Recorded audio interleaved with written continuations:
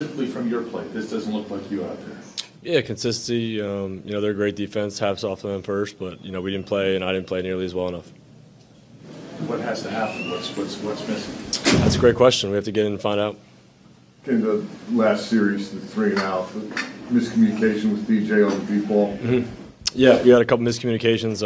Something that can't happen. We got to get it ironed out. Obviously, especially in a moment like that. We had some earlier in the game.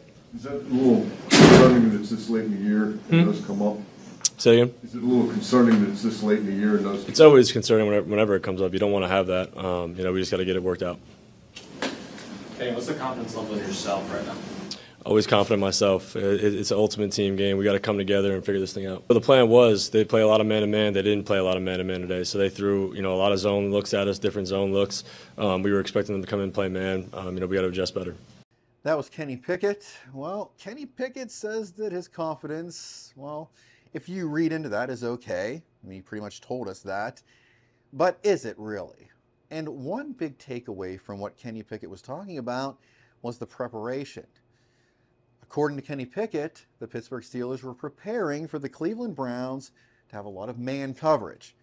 But they came out there with zone coverage, and the Pittsburgh Steelers were just simply not prepared for that. Shouldn't you be prepared for anything going into a game like this? What is the problem with this Pittsburgh Steelers offense? Jaylen Warren probably had his best game ever.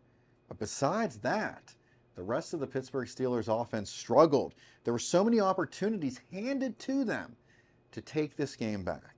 A turnover by the defense.